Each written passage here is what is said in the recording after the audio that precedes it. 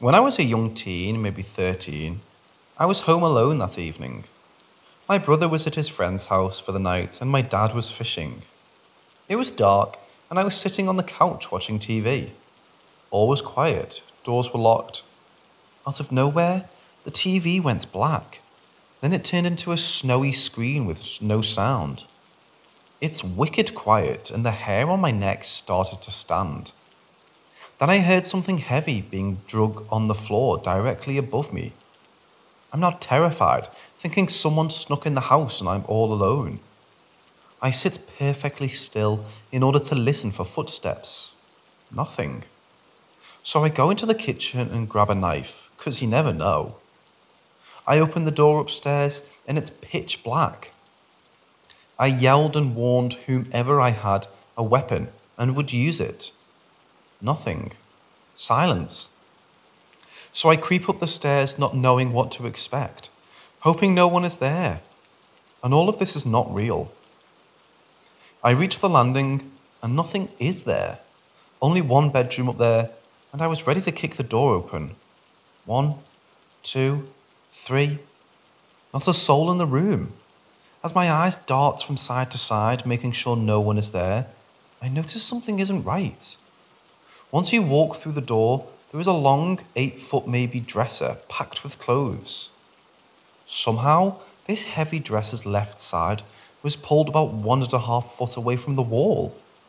No explanation how, even scratch marks on the wood floor from where it was pulled. It's never happened again, but this is only one story.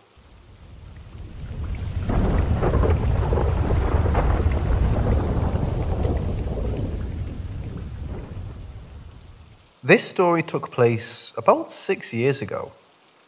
We just moved into a new home a few doors down from my mother-in-law's.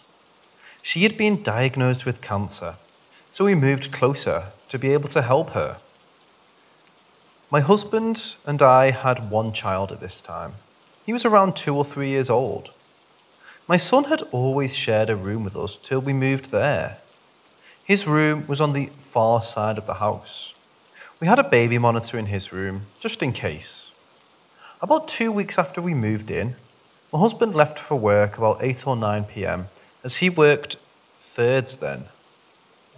Our son was asleep and I stayed up watching TV for a little while. All seemed well as I lay on my bed and listening to the TV, hoping for some sleep. As I start to drift off, I hear quick footsteps like our son was running to our bedroom door. I sit up, expecting my son to open the door. I wait and wait, but the door never opens. I go and open the door, expecting him to be standing there, but he wasn't. I walk down the hallway and don't see him anywhere. I go to the kitchen to get a drink of water before I try to go to sleep again. Thinking this was my sleepy head playing tricks as the house was so silent, I knew my son wasn't awake. I take my drink of water and something catches my eye. In the darkness in the opposite hallway across from me, I see a little silhouette. I feel a rush and my legs get weak. I call my son's name and ask if he's okay. He stands there perfectly still and silent.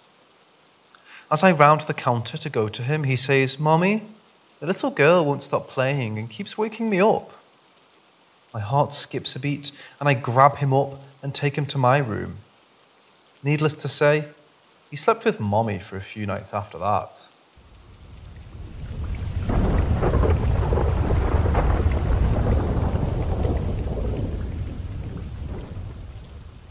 Despite not being a believer, I've always felt my house had some sort of entity inside it. It's been here since the Victorian era and originally was a shady warehouse owned by an even shadier businessman. My family is in no way related to this businessman. We are Zimbabweans. Not sure if I have to clarify, but we are white. To cut to the meat, in 1809, 7 people were found strung up in a basement that no longer exists. A séance was performed in that same basement to communicate with the spirits of the dead. The whorehouse businessman died in the room that I now live in. In 1811, The house was owned by a surgeon who was famously pretty bad. My town has a bar named after him.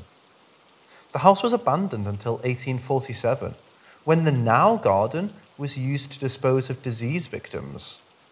And on top of all that, 6 babies have died in here from various causes, not excluding dog attack and surgery mishap. Onto the experience of living here. Most notably, I once stepped out of my room into the corridor to see a large flaming cross in front of the mirror. It was there for about half of a second. Any visitors who come here feel really cold at night and feel scratching on their backs. Women with pregnancy-related trauma feel incredibly uncomfortable and nauseous walking through the kitchen. Friends of mine who stayed over are no longer friends of mine. Jokes, but there's at least 2 who won't enter my room. Often people see floating limbs poking out from behind doors or entrances. People have hellish nightmares. Constant tapping and scratching on the walls, doors slamming shut. I recall being stared at by an entity from the corner of my room. My brother has woken up with long, deep scratches on his face and hands. My father refuses to talk about what he saw in one of our lofts. My mother is terrorized by voices whenever she's home alone. Lights flicker when you approach them. Once you pass them, you feel helpless and incredibly cold. Non-sleepwalkers sleepwalk. Posters and signs are ripped off the walls. I've had my hand grabbed with immense pressure when I reached into a cupboard for a drink. Women yell, footsteps come up the stairs, dishes have faces on them, clothes get ruined, hats get stolen and never returned. People occasionally get flung around. Sometimes food spoils in minutes. It's kind of shitty. We moved away from that house 2 years ago, so it's kind of clickbaity though.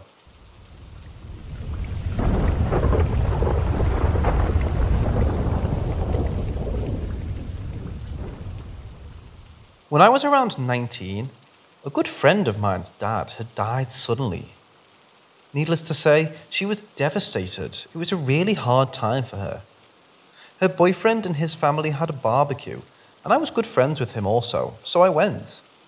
His family and my parents were also good friends, and a lot of people I know are their friends and family. So I just started smoking, and I get there late, all high, stupid, minding my own business, in the corner with my friend Nick. In comes a lady named Mary Carmen. She's an older Mexican lady, around her 40s or 50s at the time. I didn't know this at the time, but I guess she's claimed to be able to seance the dead. Everyone is in the kitchen or in the backyard, which are only separated by the screen door, which I'm standing right next to. All of a sudden, I hear a loud thump, and I just see Mary Carmen on the floor. So a couple of people go check on her, and she starts to kind of seize. I'm tripping hard at this point, and even harder when she started speaking in tongue. So this is going on for a couple seconds, and me and Nick are just staring at each other like, what the fuck? All of a sudden, she shouts, "Lisa," my friend whose dad passed away. Lisa starts stepping towards her, but kind of slowly, because I'm sure she was tripping too. So when she goes up to her, Mary Carmen hugs her tight and starts whispering in her ear. At first it seemed normal, aside from the obvious, but all of a sudden Lisa puts her hand in her mouth and starts crying. A couple more seconds of Mary Carmen whispering, and Lisa just takes off running, crying. I don't remember much after, but eventually Mary Carmen got back up, and I pretty much left right after. I've never been religious or a believer of ghosts and shit, and neither was my mom who was there. When I talked to my mom, she said, "Wow, that's fucked up. I can't believe an older woman would take an advantage of a younger girl in such a vulnerable state." So I kind of adopted that mindset. A few days later, or maybe the next day, I don't know, a bunch of us are together talking about what happened, and I pretty much repeated what my mom told me. The thing that creeps me out and what makes this so memorable to me is Lisa's boyfriend looks at me and says, "I don't know, bro. I talked to her, and I guess Mary Carmen told her something only her dad would know." To this day, I don't know what she said, and I kind of want to ask, but never did, just because of the subject being so sensitive.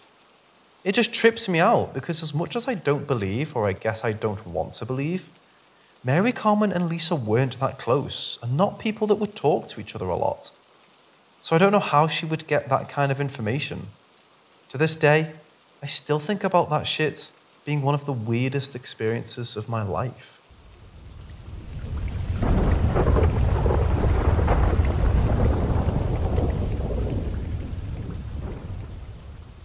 About a month ago, I went with 8 of my friends to a cabin.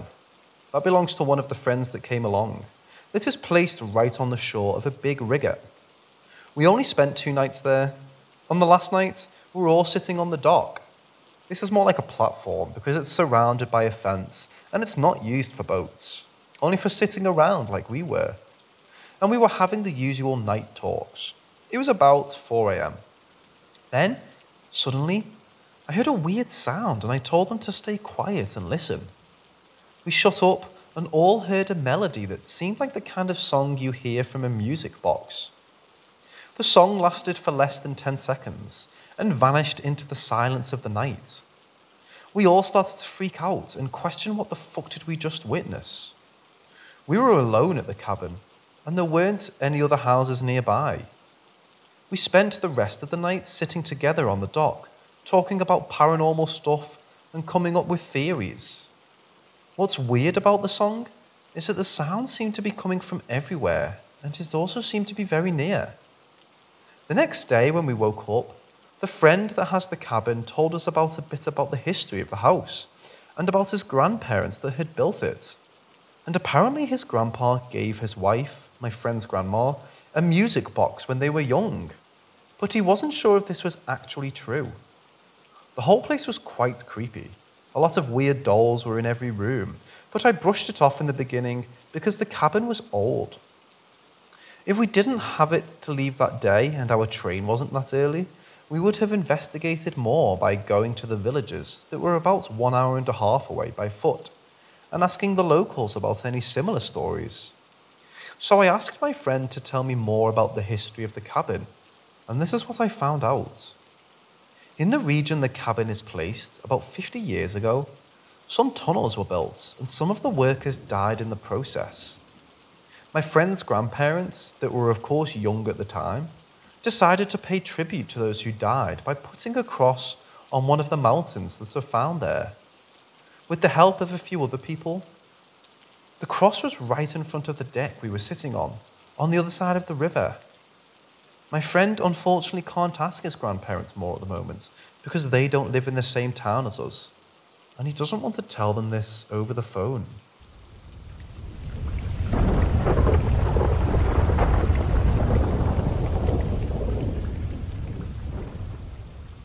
So I'm 17, and I've been living with ghosts my entire life so far.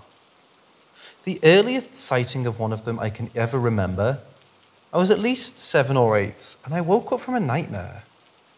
I was so scared, but I went down the hallway to my mom's room, and she had this old mirror. And I got in there, I sat on her bed to go under the covers. Before I did, I got this weird feeling like dread and fear go through my body, and the feeling of someone looking at me. I turned towards the mirror, and there was a tall, dark figure standing there inside of it. He wore a hat, and all I could see for his features was a big smile, and he was tilted to look down at me. He was there the entire night I stayed under the covers. I knew he was still there, because I got the feeling he was looking at me. Since then, I gave him the name the Mirror Man.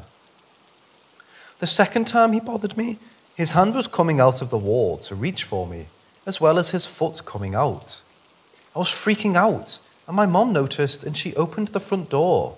She yelled and cursed at him to get out, and for 2 years I wasn't bothered at all by him. Instead, there was a ghost girl that liked sitting on the stairs near my room, and we could usually hear her running around and laughing. I would hear scraping of somebody walking near my window at 3 a.m. every night, like they were dragging their feet across the road, or the dragging of something heavy outside my door, the knocking on my walls on the second floor near my window where nobody can reach without a ladder. Recently, I heard humming in my backyard at around 4 a.m., loud enough for me to hear even past my headphones, aggressive coughing every once in a while, like the person had tuberculosis. One night, I was laying in my bed and I heard some scraping noises at the end of my bed. I moved my laptop out of the way so I could see what I thought it was. My cat, because she sleeps in my room, but there was a pale white face looking back at me from the foot of my bed. I sat there, staring at like we had a staring contest for at least 4 minutes. And then it moved, so I grabbed a sock and threw it at it and yelled at it to go away so I can sleep. What did I get in return? It tugged at my hair for a little bit. This is going to be the last one for now because all of them have been up and about recently. A lot more, I was sitting in my room.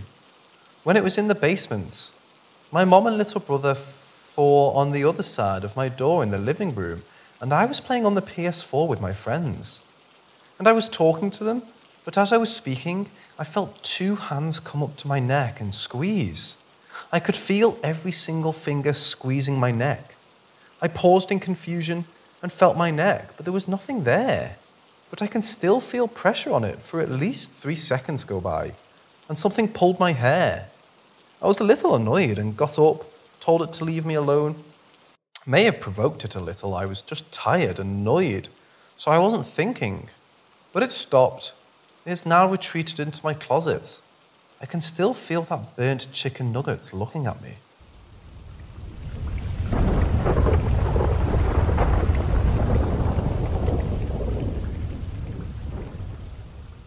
A few hours ago, something happened very interesting. I was sitting in my room and I was on the PS4 with my friends. We were playing a game together and I got the feeling someone was watching me. So I looked to my door that is on my left from my TV, near my closet. The light is on outside the door in the hallway. My lights are off in my room and I can see shadows moving under my door from the light. But there were no feet or no noise. I was getting up to open the door to see if it was one of my siblings messing with me. I was just about to get to my door when my door was kicked open so hard it banged off the wall and made a dent with the doorknob. I stood there in shock and my friends were yelling out to me what was going on. What was that noise? I walked out my room slowly and looked around. Nobody was there. If someone was going to kick my door in, they would have to run really quick to get out of my view. But there was nothing, just the hallway, all doors closed and the light on, and then the humming began outside my window. I ran to my window, opened my curtains, and there was nothing there. But the only thing that was there was the feeling of eyes on me. I'm greatly annoyed, but I'm only used them jiggling the doorknobs, moving the door, but not kicking my door open. That one's new.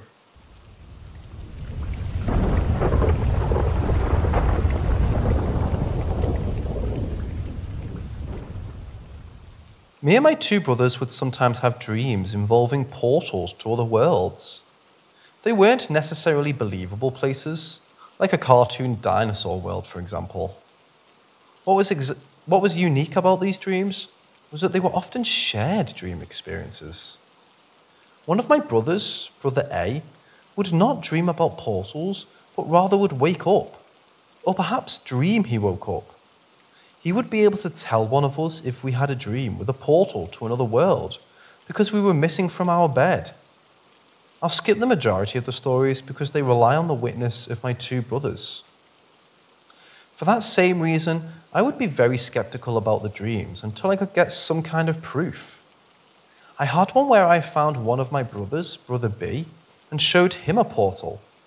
We went in together, and it was the set of the beginning of the universe in the Bible, where light was created.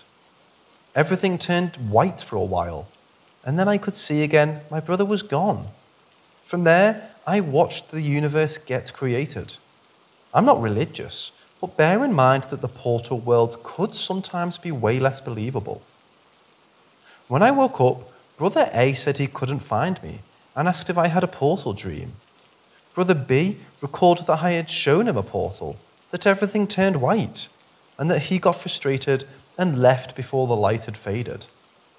I hadn't told either of them about my dream beforehand.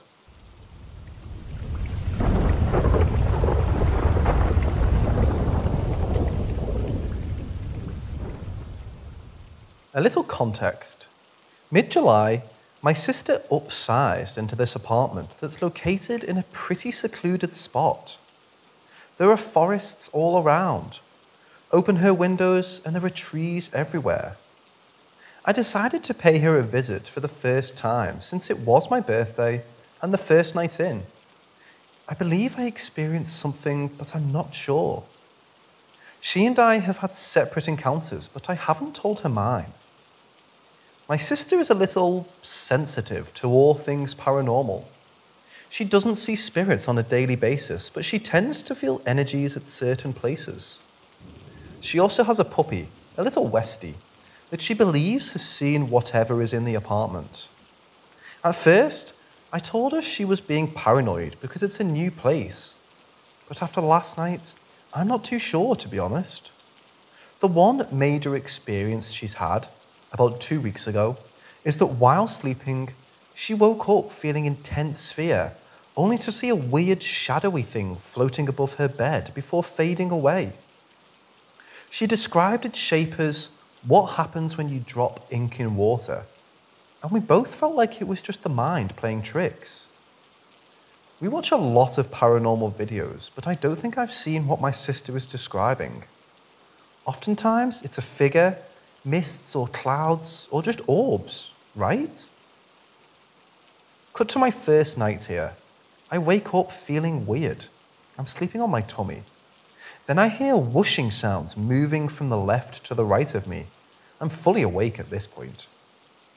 The ceiling fan and aircon are running, but I have a blanket up to my neck, maybe?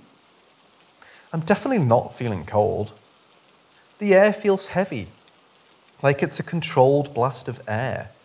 And every time it moves from the left to the right, when it passes my face, I feel it rest on my face for a bit, and a soft bang near my ears follows. It happens approximately 3 times before I feel a weight on the back of my neck, then travels down to the bottom of my spine. I finally move over to lie on my back, and whatever it was is completely gone. The weirdest thing is, I don't necessarily feel fear, but my heart rate is super high. I didn't tell her because I feel like it was sleep paralysis, which I've never experienced before. Or maybe my body getting accustomed to sleeping in a new environment. Last night, however, my sister asked me if I opened one of her drawers seconds after I left her room. I didn't open them, and when I left the room, I don't think they were open either. If anybody could tell me what they think I experienced or give more insight on this matter, I'd be very grateful.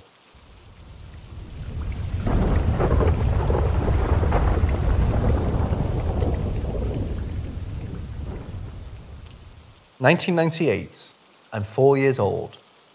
My parents, my older brother and I moved in our house. We live in a town that used to be an English community.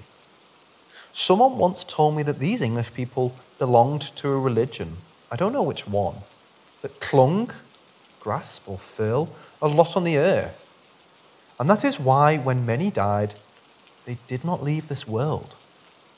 So in this town, there are many old houses and many ghost stories. There were always many noises, perhaps striking, but that we associate with the noises of a house. The upper floor was a concrete floor. I mean a floor, not finished. And one of the noises I heard was the footsteps of a barefoot person coming up the stairs and walking down the hall. Sometimes I would get up thinking that my parents were coming up to greet us, but since nobody showed up, I went to look for them and they were still sitting at the table watching TV. Not much more happened. Around 2008, I'm 14 years old. At this stage, this man who lives in my house begins to manifest much more. Sometimes I would see a shadow out of the corner of my eye. A couple of times, I saw it through the mirror of my room, but when I looked again, there was no one. A friend of my brother told me that she once saw a man sitting on the couch in my house, and when I asked her for his description, he was the same man that I had seen a couple of times.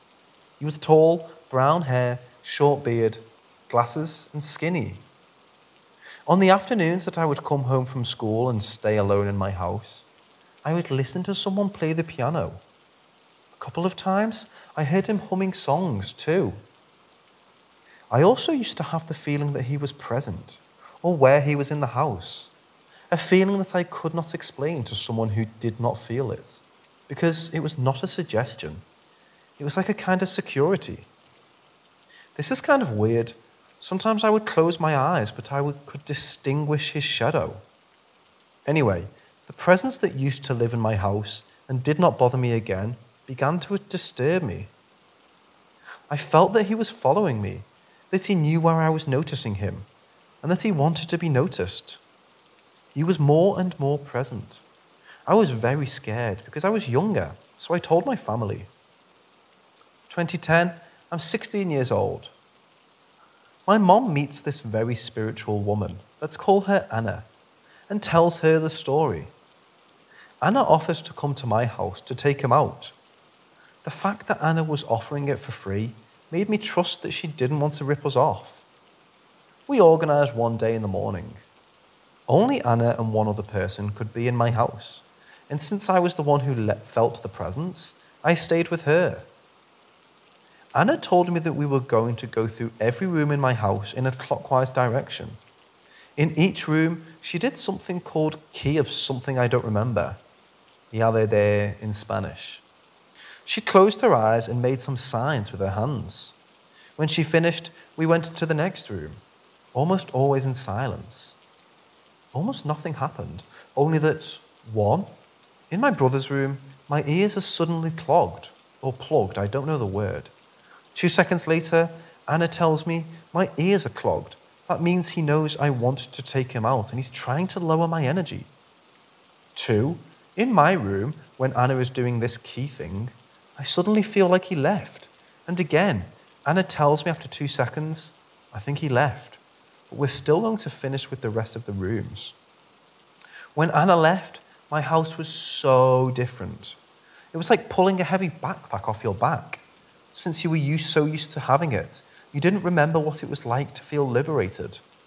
It was as if the air weighed 20 kilometers less. That first night. That was the first night living in that house, without noises, without footsteps and without many other noises that I no longer remember, but that I always thought were from the house. And something strange happened to me that night. I don't know if it was a dream. I think I really woke up and it happened, but it could have been a very lucid dream. I woke up in the middle of the night, in my bed, and I hear a noise coming from the living room. It was as if someone was shaking a door, trying to open it without success. At that moment, I associated it as a cage, because it was a metallic noise, as if there were a prison gate. Eventually, I fell asleep, but I always remembered that moment because it was so weird. A couple years later, I run into a neighbour who lives a couple of blocks from my house. He's a guy with a lot of sensitivity.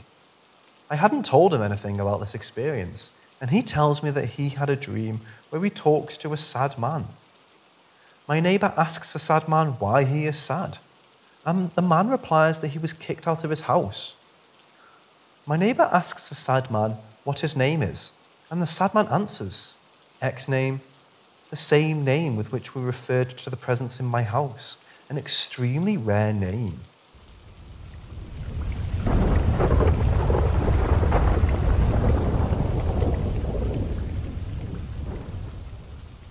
This experience takes place in the home of my grandmother, which she has lived in for the past 40 or more years. Ever since my grandfather, a mechanic, had passed away in the house, it had always seemed less inviting going back, as the memory of seeing him on his final day is depressing. During this past January, my family and I had decided to spend a few weeks at my grandmother's house, who had lived around 600 kilometers away, about 350 miles. I remember the day very clearly. It was approaching 7 in the evening, and the sky was beginning to dull. My cousin, who was present in the experience, had invited me to his house for dinner. The way the house is built is that the garage sits at the bottom of the house. There are a set of enclosed stairs leading from the upstairs to the garage, which is shaped like an upside-down L, with a large metal door sealing off the entrance to the stairs at the bottom. And just adjacent to the large metal door is the entrance door which leads outside. Since the entrance door had quite a few locks to get through, and I was not prepared to go back up to fetch the keys, we decided to go through the garage as it was the quickest way through. The garage door itself is not an electric one, and you have to manually lift it to open. I open the large metal door and switch on the light, which is situated right next to the large metal door on the right as you enter. My cousin and I open the garage door as it's very heavy, and I proceed to move to switch the light off with my cousin behind me waiting. As I approach the light switch next to the large door, the handle slowly starts to move up, then down. I thought it was my brother who had told us that he was going to join us for dinner later on. I quickly opened the door, expecting to see him, but no one was there. No sound of anyone running up to the stairs, as the sound would without a doubt echo through the enclosed stairway. You had to have tremendous speed, which is not humanly possible, and be as quiet as a cat to ascend without being noticed from where I was standing. I had to ask my cousin if he witnessed the same thing, just to make sure I wasn't crazy. He did see the same thing I saw. We were both baffled. I tried to explain it in every conceivable way, that the door handle slowly went down and up. Maybe the spring jammed? I ruled that out since the handle would spring back up abruptly. Maybe a small animal was able to put weight on the handle? No, because it takes considerable force to push it down. Eventually, I started to believe it was a truly paranormal force, which might have been my grandfather, as the garage area was where he spent most of his time. I'm not a person who believes in the supernatural, but I've explored all avenues of thought.